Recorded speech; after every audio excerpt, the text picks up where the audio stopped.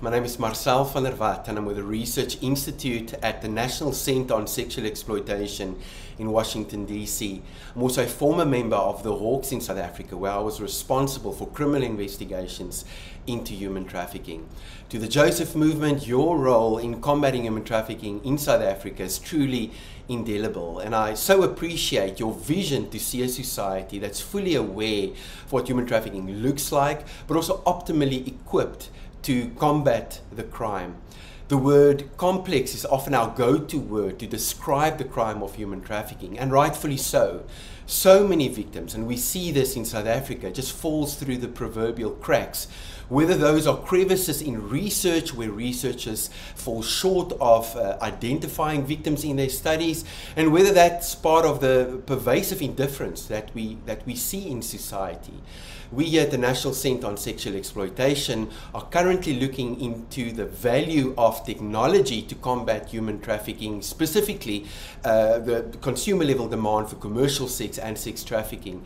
And it's truly exciting to see how aspects such as machine learning, artificial intelligence and natural language processing are increasingly forming part of this global response to the issue of human trafficking. It's really interesting also to see the vice and the value of technology and the battle of wits between those who try to combat the crime and those who perpetrate the crime and make every effort possible to obviate tactics by law enforcement to detect and investigate their criminal activities.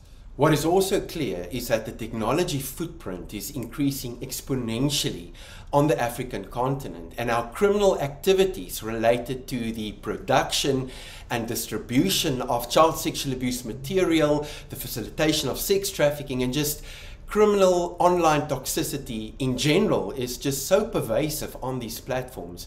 These are also but some of the topics and the themes that we will be covering during this year's first installment of the Coalition to End Sexual Exploitation Africa Summit. And we are so looking forward to welcoming partners, allies, experts and practitioners from several African countries who will be sharing with us their lessons, challenges and just best practices to combat these pervasive issues. We want to invite you to form part of this event. It's going to be in Pretoria and online. It's going to be a hybrid event, and do join us and be encouraged by like-minded individuals who are really unanimous about the urgency to address these issues. For those who continue to show up in their efforts to expose and combat human trafficking and all forms of sexual violence and exploitation, thank you. For others not yet in the arena, please join us as we collectively seek to create a world where people can live and love with dignity, free from any form of abuse, sexual violence and sexual exploitation.